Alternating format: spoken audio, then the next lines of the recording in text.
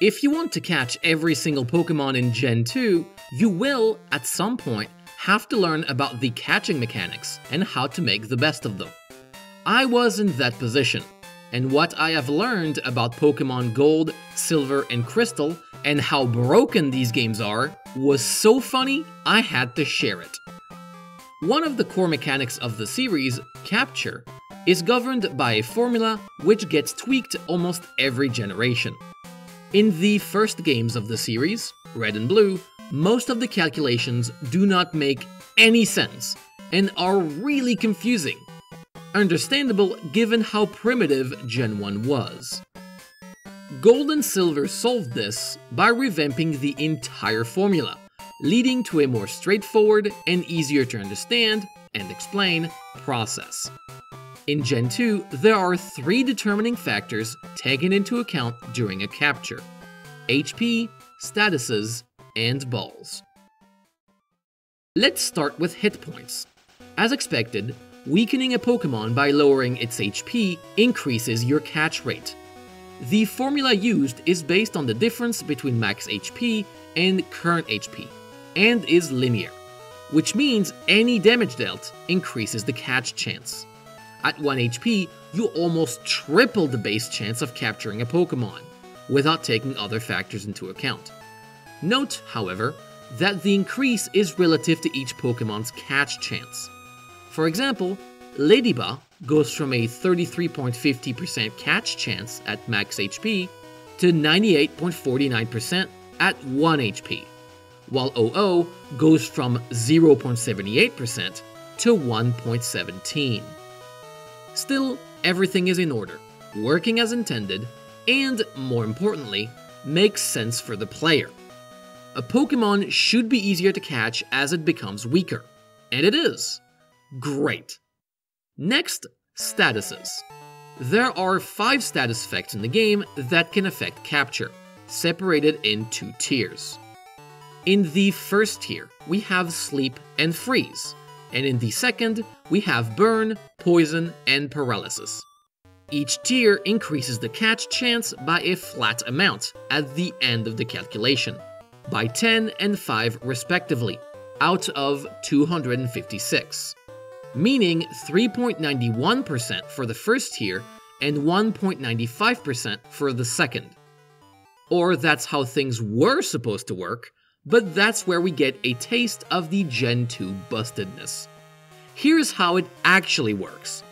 Sleep and Freeze increase your catch chance by 3.91, while Burn, Poison, and Paralysis do absolutely nothing.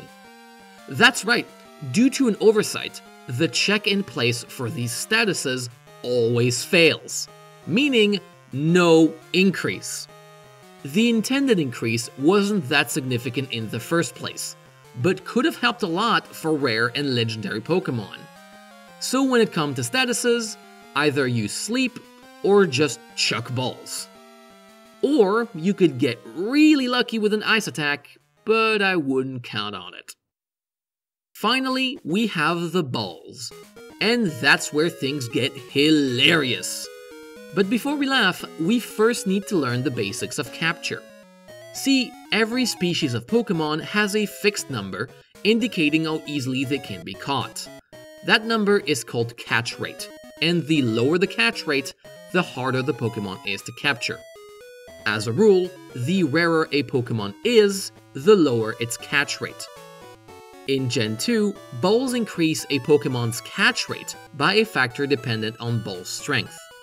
For example, the Pokeball multiplies the catch rate by 1, the Great Ball by 1.5, and the Ultra Ball by 2, which makes sense. As balls get better, they have a bigger impact on your chance to successfully capture a Pokemon. I'm saying that because that is not at all how balls worked in Gen 1. They behave in a way you did not expect, and the Great Ball was actually the better ball. See, you know what? I'm not gonna get into Gen 1 catching mechanics, but it was really dumb. The other 2 normal balls are the Master Ball, which is an automatic success, and the Park Ball for the bug catching contest.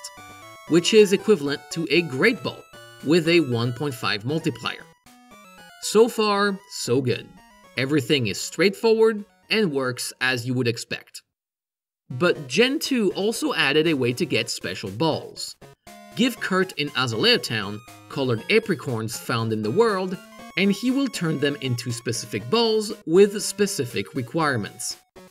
If the Pokemon you're trying to catch fulfills these requirements, your ball will boost the catch rate significantly. If it doesn't, the catch rate is unaffected, turning it into a basic Pokeball. Now, I don't know if the developers were short on time, drunk, or if Kurt is just terrible at his job, but most of these balls do not have the intended effect. So it is time to play a game. Working or busted?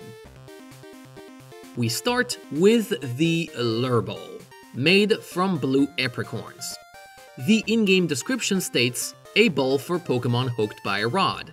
The ball multiplies by 3 the catch rate of a Pokemon if you are fishing. Not the most useful ball, as most fish Pokemon are easy to catch, but still working as intended. Next, the Friend Ball, made from green apricorns. A ball that makes Pokemon friendly. This ball multiplies the catch rate by 1 and sets the friendship value of a caught Pokemon to 200. Again, working well. See, any caught Pokemon starts with a default friendship value of 70. The Friend Ball gives you a significant boost, and is actually a good ball. So where are the broken balls I keep talking about? Well, let's look at the Fast Ball, made from white apricorns. A ball for catching fast Pokemon. The Fast Ball multiplies the catch rate by 4 if the wild Pokemon is Magnemite, Grimer, and Tangela. What? What? How does that even work? More than just being busted, it's also very specific. How does that happen? Turns out, the ball is supposed to work for all the Pokemon in 3 different tables. Pokemon with a 10% chance to flee, 50% chance to flee, or 100% chance to flee. Instead, it just works for the first 3 Pokemon from the first table, which happen to be Magnemite, Grimer, and Tangela. A ball that works on 3 out of 251 Pokemon. Pretty niche. Next, the Heavy Ball, from black apricorns. A ball for catching heavy Pokemon, which works as intended. The heavier the Pokemon is, the bigger the increase to the catch rate. Although, there are 2 strange things to note about the Heavy Ball. First, it is the only ball which does not multiply the catch rate, but adds a set value to it. Which means its use is not just limited to heavy Pokemon, but rare heavy Pokemon. In fact, in practice, this ball results in a significant increase for only Lugia and Snorlax. That's it. For every single other Pokemon, you're better off just using an Ultra Ball. Also, it is the only ball which makes your catch rate worse if you do not fulfill its requirements. Additionally, while this ball works in Gold and Silver, in Pokemon Crystal, the game misinterprets junk data, resulting in a plus 40 catch rate increase for Kadabra, Tauros, and Sunflora, instead of the intended minus 20. On the topic of busted balls, the Level Ball, from red apricorns. A ball for lower level Pokemon. It seemingly works as intended. The increase is correctly based on the difference in level between your Pokemon and the wild Pokemon. The issue here is hidden. For some reason, using a Level Ball bypasses the catch rate formula, resulting in the Level Ball increase being the only factor taken into account. If the opposing Pokemon is at 1 HP and sleeping, well, too bad, it doesn't matter. Made from pink apricorns, the Love Ball is made for catching the opposite gender. In practice, the Love Ball works on Pokémon of the same species of your current Pokémon, which is not clear at all from the description, but still working as intended, and of the same sex. That's right, this ball does the exact opposite of what it says. I mean, it's not like I have a problem with it. I just did not know 1999 Game Freak was so open. If you have a thing for same-sex relationships, no need to be shy and hide it in the code, Anyway, last but certainly not least, the Moon Ball, made from yellow apricorns. A ball for Moonstone Evolvers. Simple, to the point, easy to understand. This ball multiplies by 4 the catch rate of Pokémon who evolve using a Burn Heal. A Burn Heal. This one's my favorite. They messed up the item ID. So now it checks for Pokémon evolving via the Burn Heal method. In case you do not know, out of 251 Pokémon, a grand total of 0 evolve using a Burn Heal, basically turning the Moon Ball into a prettier Pokeball. Actually, the Moon Ball is worse than a Pokeball, because you can buy a Pokeball. In Gold and Silver, you can only ask Kurt to make 1 special ball per day. This was changed in Crystal, where you can give all your apricorns of the same color at once. But the apricorns themselves are limited. That's right, there is only 1 apricorn tree of each color in the world, on Route 37, 42, and Azalea Town. And they also take a day to blossom, which made these special balls really rare and inconvenient to get, and explains why their brokenness flew under many people's radar, myself included. Nobody used them, or not in high enough quantity to notice the issues.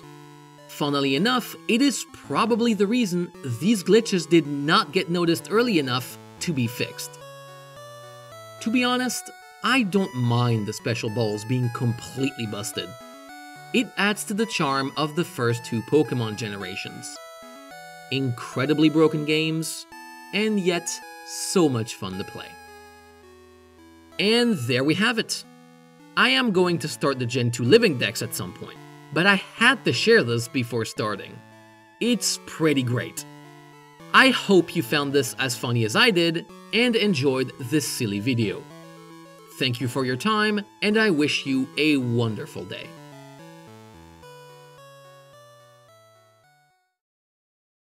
Oh yeah.